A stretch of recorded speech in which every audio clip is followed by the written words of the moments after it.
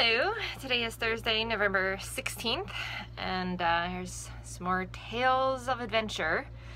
I have to say I'm pretty well tapped out at this point. It's been just a lot of things going on, and today we had a visit from immigration. In fact, the whole entire Linton Bay Marina got a visit from immigration, and they were all checking to see if we had paid the new visa fee, which I guess went into effect like over the course of the last month, which we didn't pay upon entering because that wasn't the rule at that time. But now they've just changed the rule, and now everyone has to catch up and pay. And that would be fine, except we're also in the midst of trying to fix our windlass, which broke. So here's what's happened in the last week, and we haven't even gotten through the whole week. We left Shelter Bay Marina. We did an overnight sail to Sandblast Islands. When we arrived there, it was a downpour. Then there was no place to park our boat because all the anchorages were filled up. Then we tried to park it in one place, and then it was unsafe, so we pulled up our anchor and burnt out our windlass, which takes up the anchor. Then we came all the way, not all the way back, but almost all the way back to Linton Bay Marina, where we limped in onto the dock and parked it here. And we've been trying to fix the windlass, which pretty much seemed like a no-go situation, so now we had to buy a new one. Not a cheap thing. That's expensive.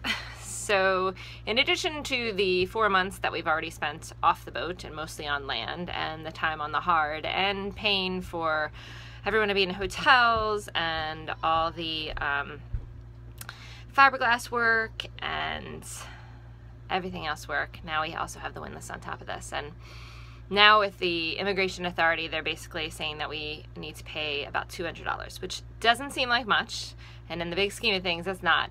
But it's one of those, the straw that broke the camel's back.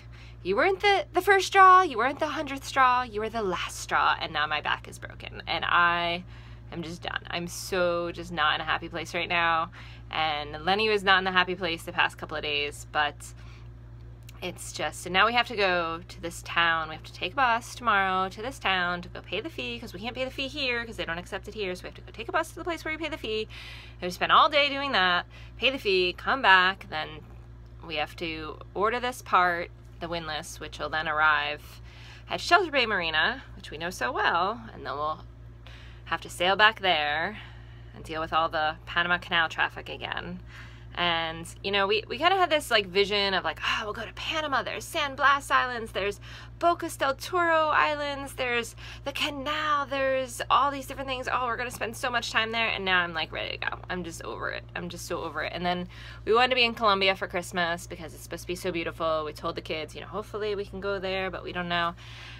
And now it's like, we can't get there because we got all this stuff going on. And then it's like the weather window's closing for that. And then if we're paying this fee, we're not going to like leave the country right after we paid the fee, but we can't leave without paying the fee. So they're going to get you whether you stay or not, because we didn't pay it from the time that they're saying that we should have paid it.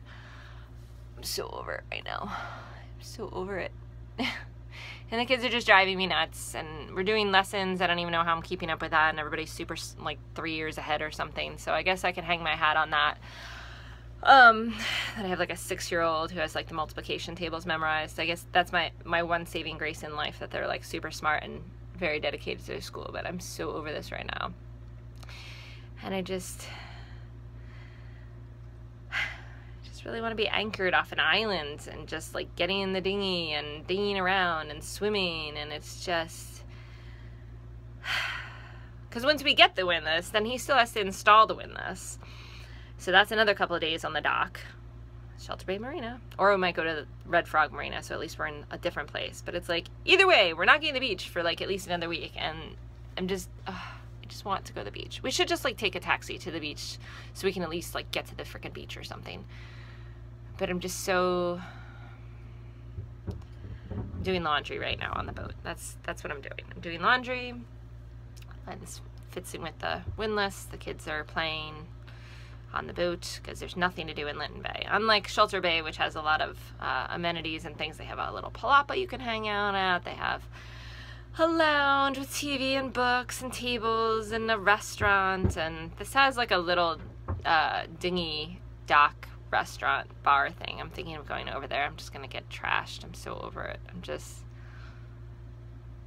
anyone who thinks of doing this and thinks that, oh, I'll be leaving all the litigious life behind, because here's what happened. We were in Aurora, Illinois, and we bought this beautiful house and had all these really craggy bushes. So I ripped out all these bushes. I was like, oh, I don't care. Like, I just had this baby. I'm ripping out these bushes.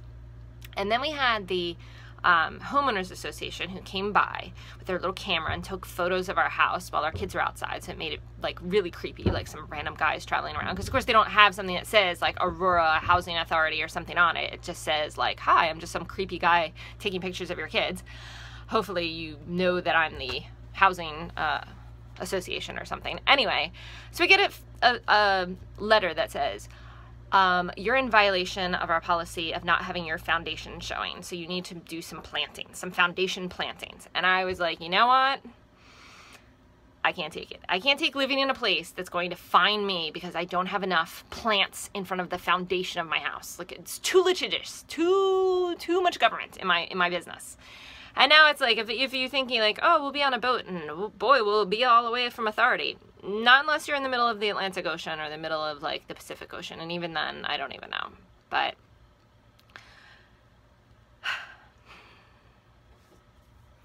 so there you are. There's the update. So they say highs and lows. The only saving grace, the reason that this is like the first time I've been upset about all this stuff since like breaking the windlass and trying to park in the rain and all this. I guess people say anchor. I just say park because it's just whatever. Anyway,